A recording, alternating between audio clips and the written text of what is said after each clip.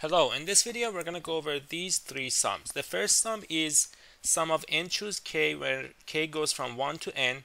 Sum of k n choose k, k equals 1 to n. Sum of k squared n choose k, k equals 1 to n. So we would like to find formulas for these sums. In the first part of the solution, I'm going to provide you with a solution that requires a little bit of calculus and differentiation. If you aren't familiar with differentiation, stick around to the second part of the video where I will show you a solution without any calculus knowledge. Okay, although the first part of this problem can be done without calculus. Okay, so if you look at the first one, that's the sum of the binomial coefficients.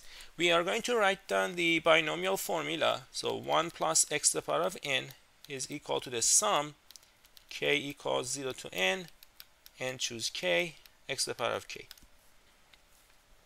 If you replace x by 1, then you're going to get the sum that you want. So you get 2 to the n equals the sum k equals 0 to n choose k. The sum that they gave us starts from 1, so I'll just subtract n choose 0, which is 1. So the sum n choose k equals 1 to n is going to be 2 to the n minus n choose 0, which is 1. So that's the first sum. In order to find the second sum, what I notice is that the k here has been brought down as a coefficient. So that reminds me of the idea of differentiation. So we're going to differentiate, I will call that star, differentiate star to obtain. So we're going to get n times 1 plus x to the power of n minus 1 equals the sum. When you differentiate the very first term, when k is 0, it's going to be 0. So I'll just start from 1 to n. And then we get k n choose k, x to the power of k minus 1. Now if I substitute x equals 1, I would get n times 2 to the power of n minus 1 is equal to the sum k equals 1 to n, k n choose k. And let me call this sum double star. So that's exactly what they ask us to find.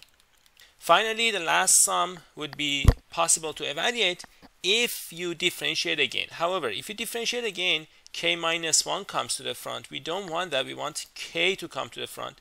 We will multiply double start by x, and then we're going to differentiate. So multiplying double start by x and differentiating, we obtain this. So nx 1 plus x to the power of n minus 1 is equal to the sum k equals 1 to n, k n choose k, x to the power of k. So at this point I just multiplied both sides by x. Then we're going to differentiate. We get n 1 plus x to the power of n minus 1 plus nx n minus 1 1 plus x to the power of n minus 2 is equal to the sum k squared n choose k, x to the power of k minus 1, k goes from 1 to n. Now we're going to substitute x by 1, and you're going to end up with n 2 to the power of n minus 1 plus n times n minus 1 2 to the power of n minus 2. That is the sum that they ask us to find. Okay, so the answer is n times 2 to the power of n minus 1 plus n times n minus 1 2 to the power of n minus 2. Let me give you a second solution. So this is solution number 2, which doesn't require any knowledge of calculus, and it's also a more interesting solution in my opinion. We are going to employ the two-way counting method. So we will use the two-way counting method. So what is the two-way counting method? What it is we are going to count one object in two different ways. One way gives you one side of the equality, the other way gives you the other side of the equality, and therefore these two must be the same, and that gives you the identity that we want. For the first part, we will count the number of subsets of a set of size n. Let A be a set of size n, 1, 2, all the way to n. The number of subsets of A is 2 to the power of n, since every element either belongs to a subset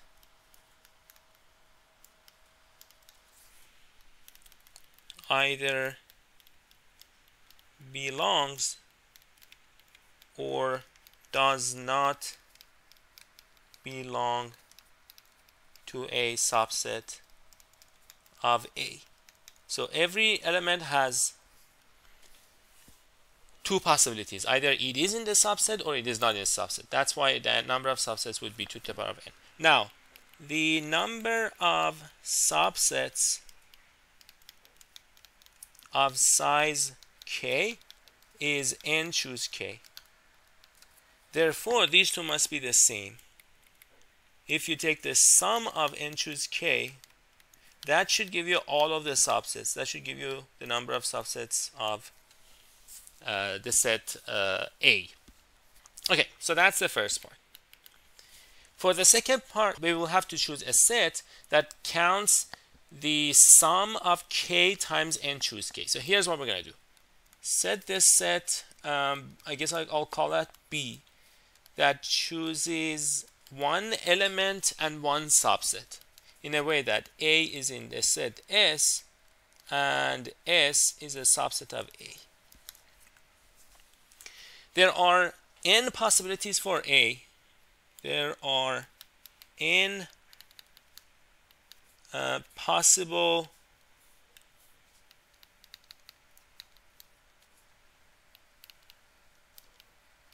elements A. For each one of them, the number of possible subsets S is 2 to the power of n minus 1. So A is in that subset, and then every other element could be either in the subset or not in the subset. Thus, the size of B is, so A has n possibilities, S has 2 to the power of n minus 1 possibilities, so this would be the size of B.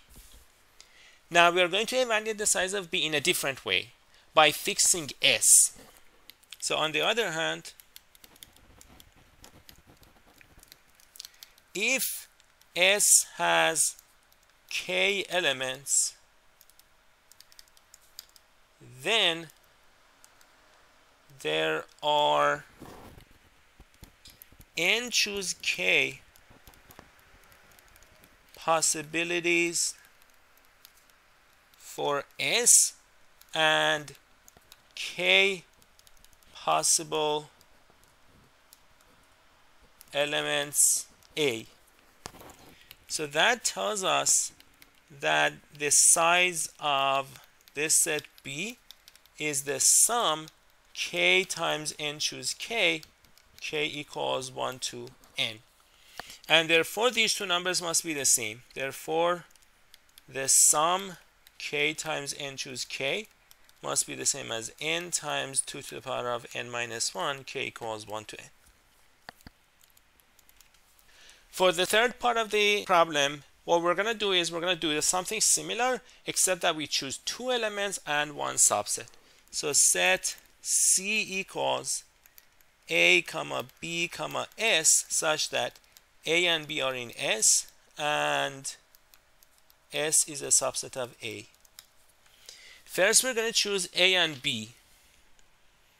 If A and B are the same, then there are n possibilities for A equals B and 2 to the power of n minus 1 possibilities for S. Because again, it's a subset that contains A and it could have any of the other elements. If A is not B, then there are n times n minus 1 possibilities for the pair A comma B, and 2 to the power of n minus 2 possibilities for S. Therefore, the size of C becomes